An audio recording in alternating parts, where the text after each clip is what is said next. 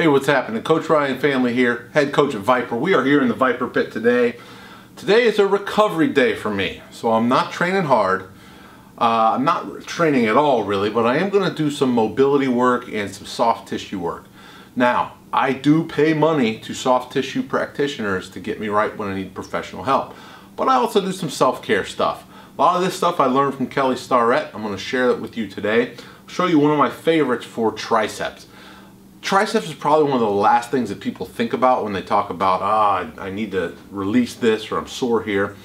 I'm going to show you one of my favorite self triceps release techniques using nothing but your body and a barbell.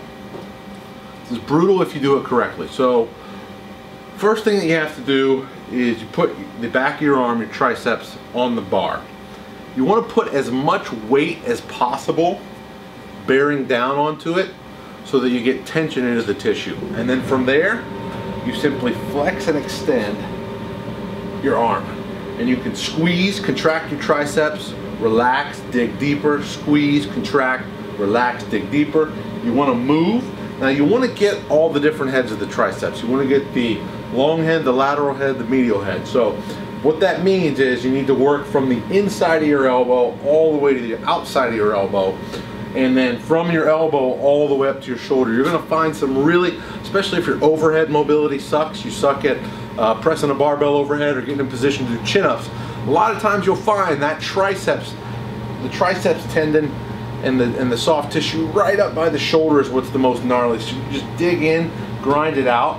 I'm tensioning this way, so I'm pushing this way slightly as I pull, and it provides a little more release. Okay, so I'm going to work the back, I'm going to work the inside, I'm going to get the outside, get right up in there by the armpit.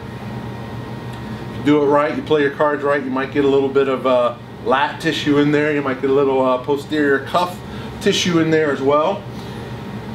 You can also stand up a little more so you can play with the height. If I really need to dig deep, I can bear down to get a little more pressure.